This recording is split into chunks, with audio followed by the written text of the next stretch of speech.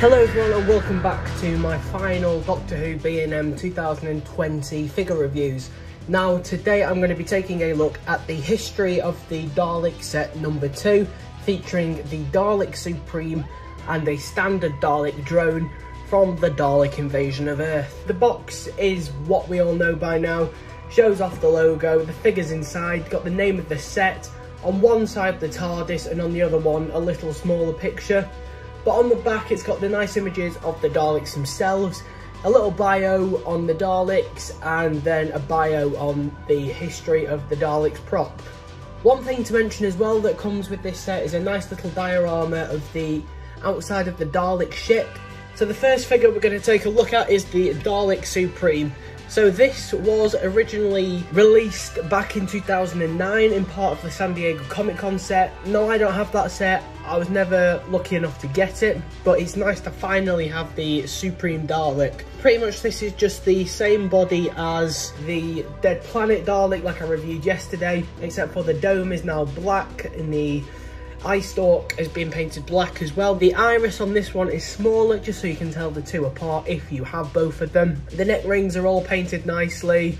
The silver and the shoulder section's all black and silver. The guns look excellent and the plunger. However, on the back of this prop, the noticeable difference when compared to the Dead Planet Dalek is that it has a saucer dish on it as well. And just taking a look at the skirt, it's got darker blue orbs or whatever we're calling them. Another thing to mention is that the base is obviously considerably higher when compared to a Dead Planet Dalek, and it's got some scuff marks on it as well. Something quite nice that they didn't have to do, but it just adds a lot more to the figure in general. The second figure we're going to be taking a look at is pretty much the exact same Dalek, just painted in a silver instead of the black, and it looks really nice. It's a very simple figure. It was obviously released back in the 2013 sound effects line, I believe, and the only real difference is that the eyepiece is, well, the eye stalk is a different mould now, so it's the more silver, bigger end with the white iris, and it looks quite nice. Obviously all the detail remains, so the saucer dish on the back, the paint apps on the skirt, the shoulder section, the guns, the plunger looking all nice, and once again the base has the scuffs on them as well. If you compare this one to the original sound effects release, you can see that the silver is much brighter on this new release.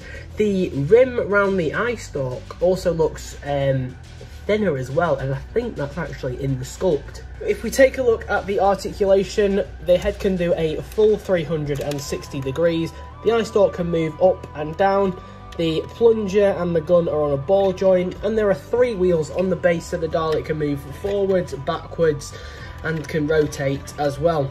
So that's it for this video, and this brings to a close my Summer B&M reviews for this year. So until the next lot of figures come out, thank you very much for watching. I hope you've enjoyed this video. Bye for now. Don't forget to click below and subscribe. Well, how could I possibly forget that? For goodness sake. You got the message, haven't you? Don't forget.